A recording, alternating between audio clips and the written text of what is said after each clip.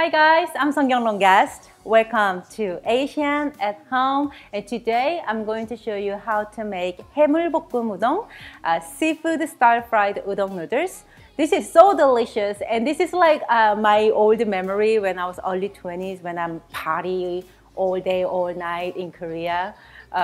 It's one of my favorite soju food. But this is also really great dinner or weekend gathering for your friends and family. Got to make it so delicious, so let's get started. First, we need to marinate our seafood. So I prepared 1 pound of mixed seafood. I have shrimp, squid, and scallop, because I'm so fancy like that, you know. Fancy. Into the seafood, we are going to add 1 tablespoon of mirin, seasoned rice wine, matganjang, it's Korean seasoned soy sauce. So I already have this recipe. I didn't share on YouTube because it's really short recipe. I just put it on my website, but there is also video tutorials, so go ahead and check it out. I will put the link down below. So matganjang, the seasoned soy sauce, has this fruity, vegetable, umami, sweet, salty, savory, all this flavor in this seasoned soy sauce. It's amazing, amazing. Like when you have this soy sauce, you don't have to add too much of other ingredients. But for this recipe, we're gonna add a bunch of other ingredients, but whatever.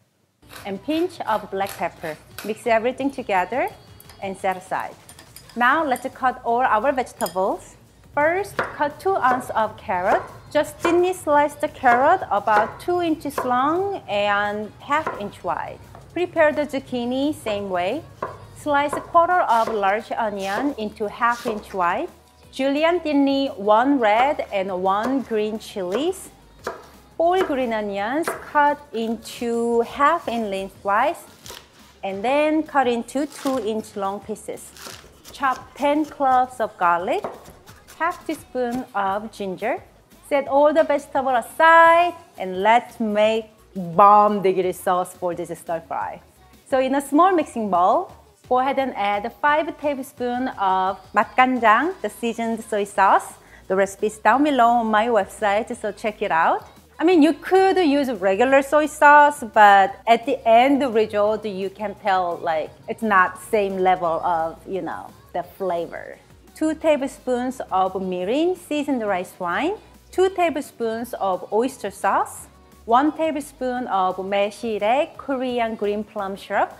I'm keep bringing these ingredients up to my recipes, even though a lot of you guys, what can I substitute? Because in Korean cooking, this is one of like essential ingredients. So if you really love cooking Korean food, I highly recommend to have one in your house. If you don't make it, you can make it right here, the link right here. Go ahead and check out my recipe. If you just want to purchase one, I will put the link down below, exact same brand that I'm using right now. This is not sponsored. I really just love this maesilaeck, so go ahead and check down below link.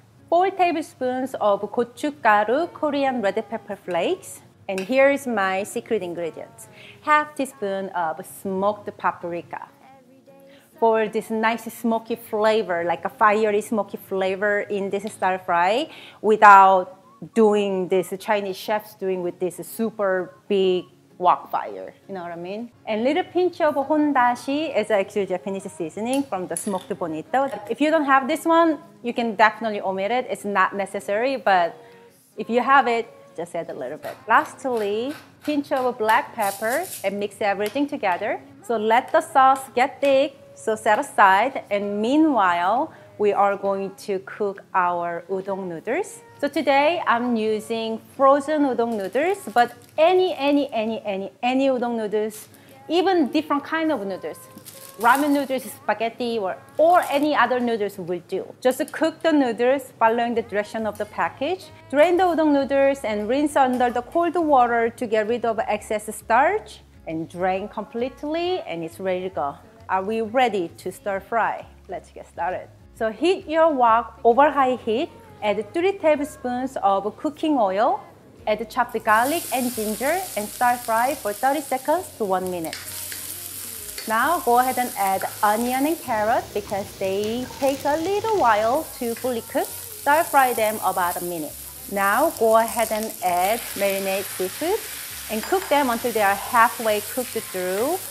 Depending on the seafood size that you have, it will take 2 to 4 minutes. Now the seafood is cooked halfway through. This is time to start in zucchini. I didn't forget about the zucchini, okay? The zucchini just need to get in later because they are such a delicate vegetables. Stir fry the zucchini with all the seafood and everything about 30 seconds. Then go ahead and pour the sauce.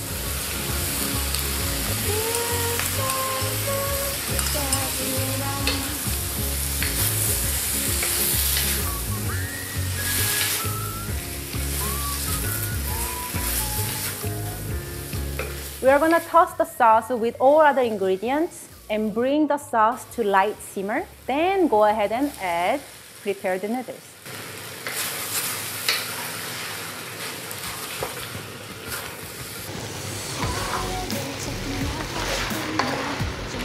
Finally, add the green onion, green chili, and red chili. Toss everything together.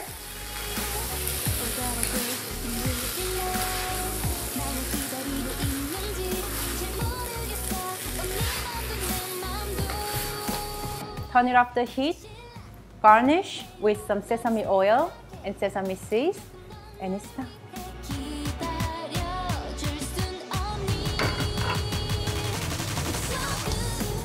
해물 우동 볶음 is actually one of my favorite soju anju. When I was 20, I stick in. And I love, actually, I use the whole scallop. I love the fact that I use the whole entire squid. Oops. Zucchini. This looks like mean. Yeah. But it's not that spicy though. Like it's gonna. It looks like it's gonna. My mouth is watering.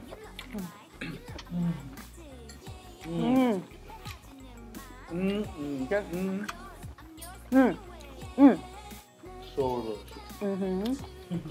Try it like this first if you can. Then do something different. Oh, and actually, tteokbokki rice cake is really good too. Oh, that would be so good.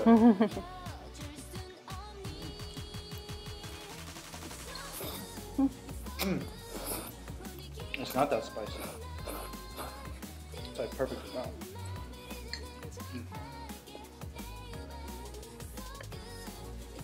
Cool.